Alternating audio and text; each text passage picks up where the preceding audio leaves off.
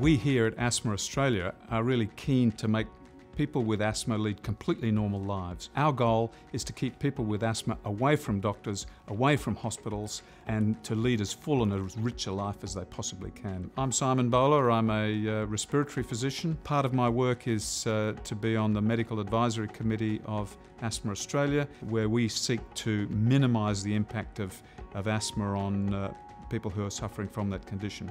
Indeed, our goal is to cure asthma, but that might take a little bit longer. There is a story, much less common these days, I'm pleased to say, that having a vaccination for influenza could actually cause flu or even could cause asthma to flare up. Look, I'm really pleased to say that there is absolutely no evidence of that.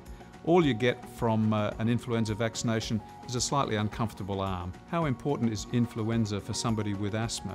Well, potentially it's very important, particularly if your asthma is not quite as good as it should be.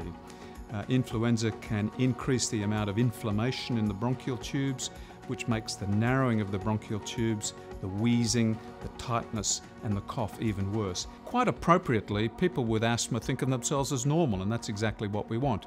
And perhaps because of that, they're living a normal life, they're hopefully playing sport, getting exercise, doing all the things that are important, and maybe influenza and infection with flu doesn't come into consideration. If you want to stay healthy, if you want to stay away from doctors, keep yourself away from hospital, not have to take medication like cortisone, then a good thing to do is to have an influenza vaccination so that you don't get flu and so that your asthma remains very well controlled.